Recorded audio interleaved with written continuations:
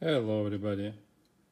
Today I got into my lab another Sony 707. You see, it's FX707R. It's a very nice deck and it's come basically with the same problem. So if your Sony 707 stops playing tapes, I will try to demonstrate you. So you see, that head is rising up. However, pinch roller doesn't get fully engaged. Specifically, let me try like left direction. You see, it doesn't get up. And the problem, I believe, the same here. Like if you see these left and right guides, yeah. So the previous one, those has been stuck.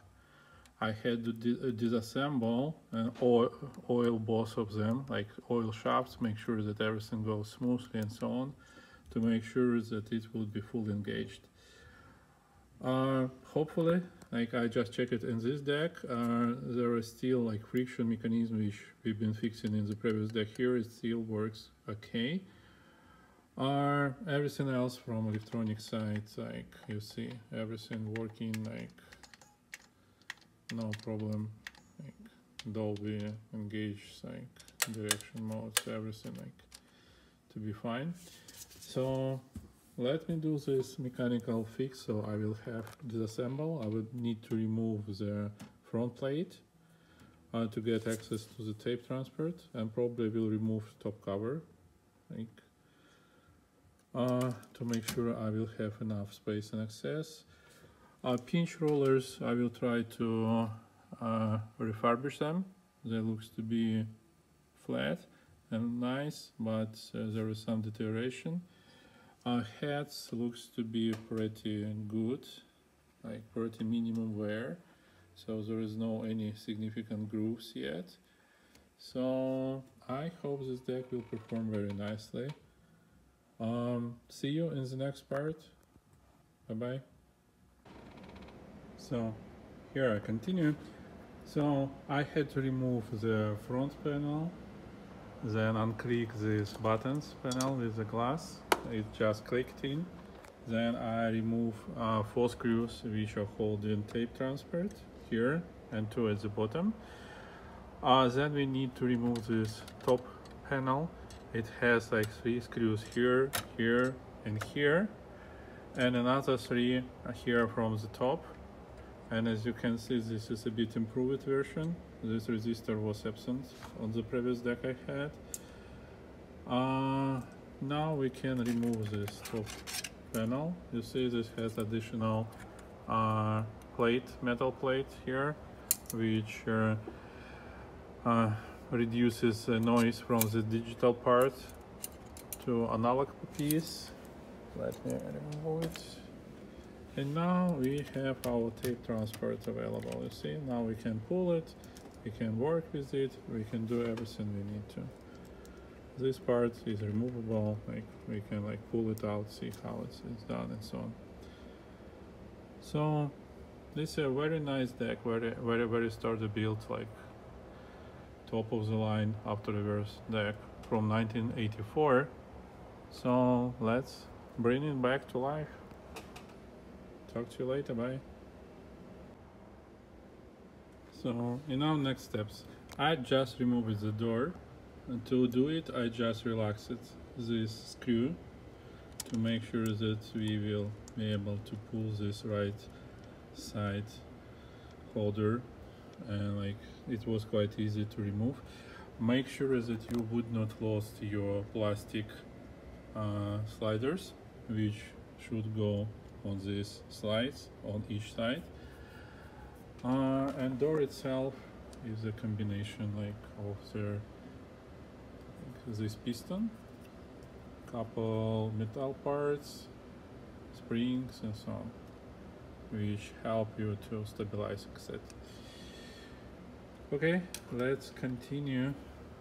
So what I realized, yeah, it was true. You see, I even cannot move it by hand. So usually it should be quite flexible and move by hands easily. both of these guides, but this is not the case. This is what happened with the older deck, and that was I would need to like disassemble, oil, and assemble back on this deck. So these two guides on these shafts, they are just stuck together and don't allow to move everything freely.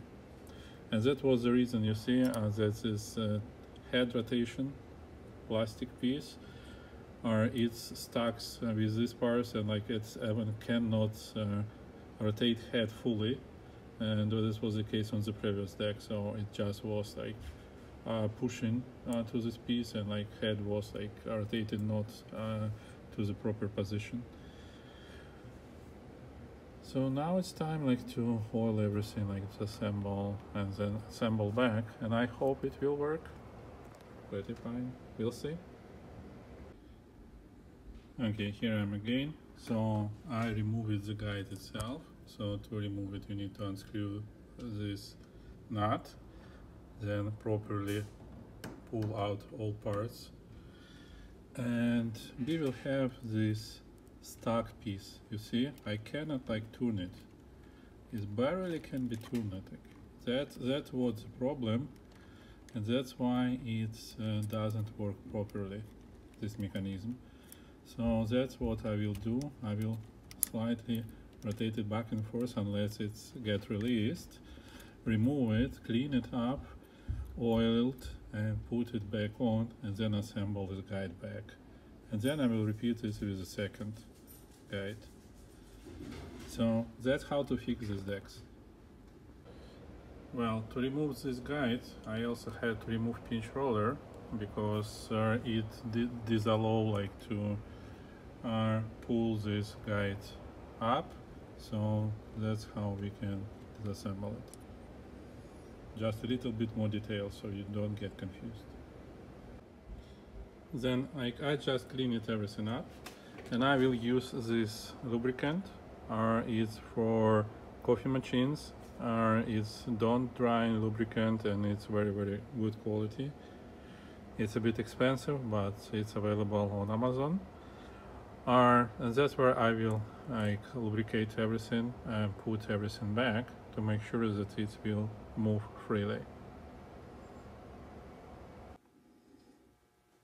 Okay, here goes next piece. So I had to clean up everything on this shaft and oil it properly. I had to oil the shaft for the pinch roller because it has brass bearing to make sure that it will roll freely. And now, as you see, this part is playing very nicely together, so it moves quite easily. And now I will assemble back the guide itself. See you soon. Okay, I believe you will enjoy today's video because it's quite detailed on what I'm doing usually.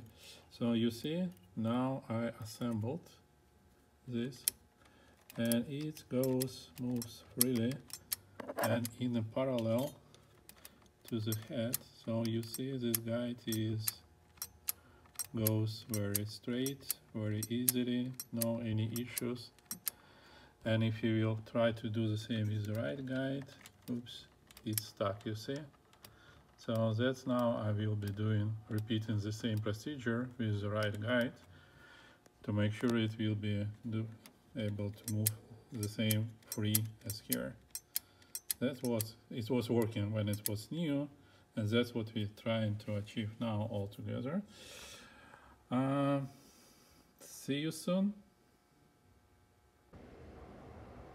So, and here we are. I just assembled the right piece, so if you may see, it goes freely back and forth. And currently we have rotated head, so it will be direction from left to right. And if you see, it goes right pinch roller and left guide to make sure that tape will travel properly, right? And now, to be able to change direction, we need to push on the magnet here, and then rotate our capstans, and you see head change direction. And now when we will push forward, you see left pitch roller will engage and right guide will go up to guide the tape, and left guide is lowered. So that's built like to make sure that only two guides, like one on the head and other on the side, will be guiding the tape, not three but two. That was a design made by Sony in 1984. So I believe I assembled. So next step would be to make sure the tape path is correct, and I will use gauge. So let me prepare, and I will make a video for you how to properly tune it up. So here I just installed gauge in place of the tape, and we are measuring how well our head is set up. Or I believe head is a little bit high, you see.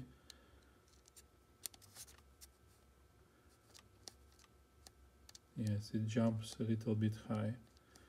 So that's where we would need to lower the head a little bit. And with this guide, which is currently engaged as the high one, it's a little bit low. So what we will be adjusting, we will be adjusting position of the guide using this screw, and when we adjust it properly, we will seal it so it would not turn together with the engagement of the tape transport. Okay, let's see if it fits. Not yet. Oh, now it's too high. You see, it bumps down there. So we need to lower it a bit.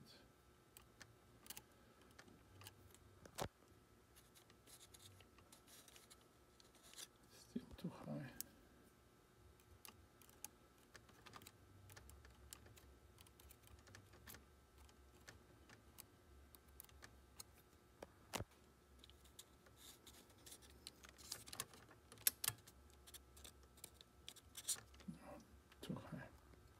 Okay, let me adjust it so you understand the idea. Like just I have two hands, I need another one. So we're measuring that our guide is properly can fit in all three guides here, and adjust height to make sure that tape will go straight. I will return back soon. Okay, here just I adjusted the guide. So see, it gets to when tape head is engaged. Let me like change my grip. Head is engaged, it goes easily through. Same with the guide, it goes easily through. You see it, right? Tape here, tape will get here, tape will get here. Nice. Now I will change reverse direction and make sure that second guide is adjusted the same way. Okay, fine. Now I did the same for the opposite direction. So guide goes freely into not like guide. So measurement piece goes freely into guide here, into guide here. So that's now path is set. So I will seal these both screws here and here, and then we will assemble everything back and we'll set up a tune azimuth. Okay, you may see I just sealed these nuts with a nail polish. It's need a little bit of time to dry up, but it will hold well. Okay, and now before assembling everything together, we will do a quick run check to make sure that everything we did so far works. So I will engage switch so tape transfer will think that tape is in there. I believe I need to use the right switch here. Okay, let me see how I may make it with two hands and not three.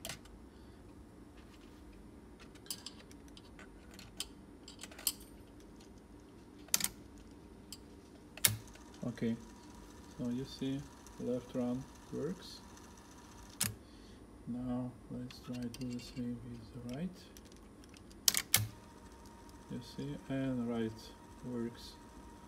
So looks like we fixed it. I will assemble now and we will go from there. Okay, and now we are checking tape pass, and I see that for left to right direction it works fine. You see that the tape goes smoothly, no any problems. But when I switch to the left side, I see a little bit of curl here on the head guide. This means that we need a little bit lower the right one. Despite I tune it properly by using gauge, it looks like this head itself sits a little bit lower, so that's where we need a little bit lower the right guide to make sure that it will work properly. And now one more test after everything has been adjusted. So you see right direction rolling smoothly, left direction, no more curls, right direction, left.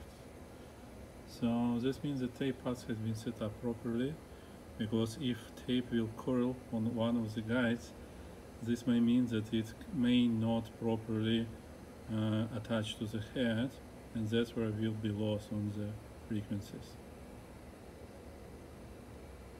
Now the next step would be to set up azimuth to make sure that we will listen and record tape with all frequency range. Okay, I just set up speed using speed measurement cassette, and now we are switching to the azimuth. I didn't touch anything yet, so it's been screwed up while I was tuning. Let's work all together.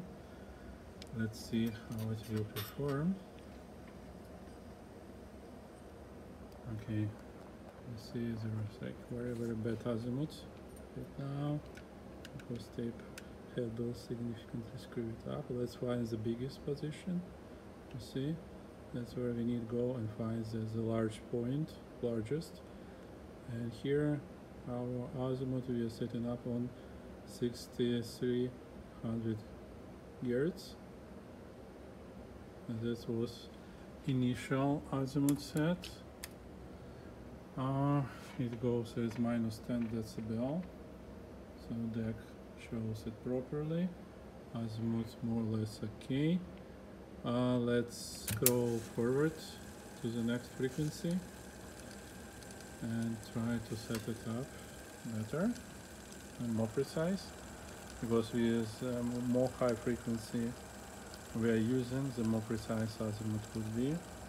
So this would be 8 kHz frequency, -20 decibel, -20 here, -20 there, and you see it's a little bit off. I just touched it a little bit. Now it's more precise. You can make it better visible, like that, I believe.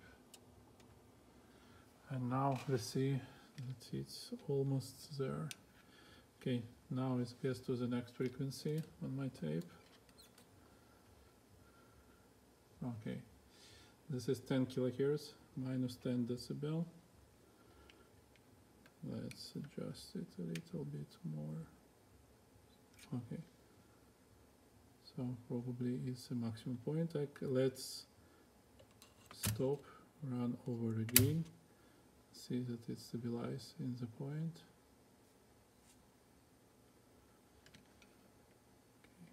Okay. A little bit to adjust.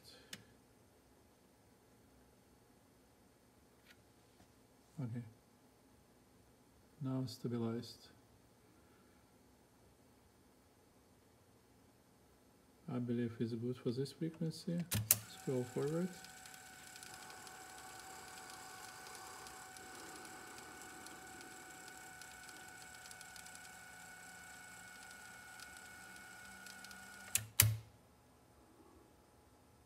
Okay, it's 12.5 kilohertz.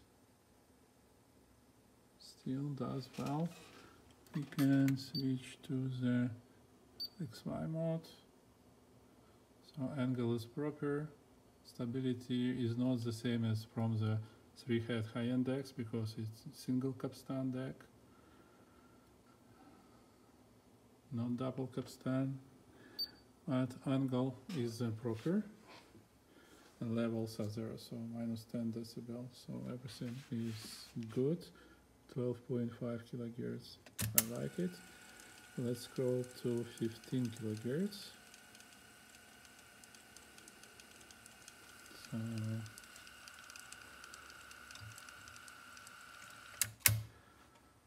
okay, and it's 15 kilohertz and phase properly set.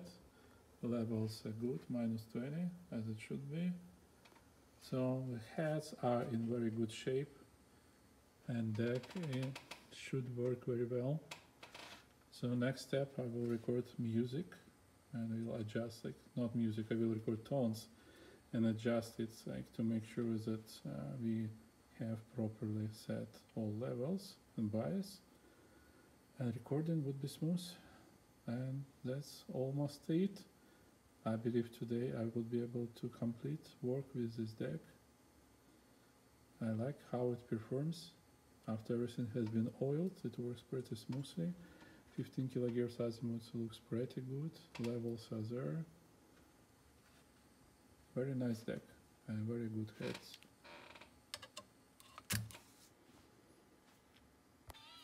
Okay, as this is the final part for this video, I just tuned up everything and I'm ready to assemble. I just recorded Scorpions, it's playing pretty nice. Multiple compositions, everything is good. So the main reason of failure, as you observed yourself, was the stock grease, which dried and glued parts together. As soon as we clean it up and properly oiled or lubricated and assembled and tuned everything back again, this deck is live. It plays nice, records nice. I'm happy. I hope you will be happy with this deck either. Thank you and have a good day.